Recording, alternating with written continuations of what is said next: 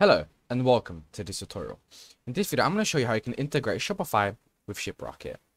Now we're going to go step by step through these, of course, because we have some login issues from our end.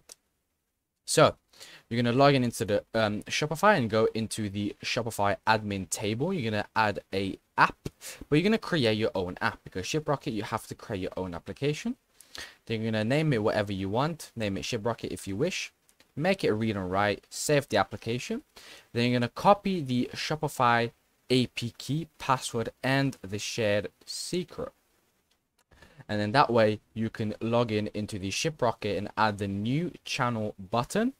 Connect it with the Shopify, then put in the same keys that you just copied into the Shopify panel. Then that way it will mean that you've just integrated Shiprocket with Shopify.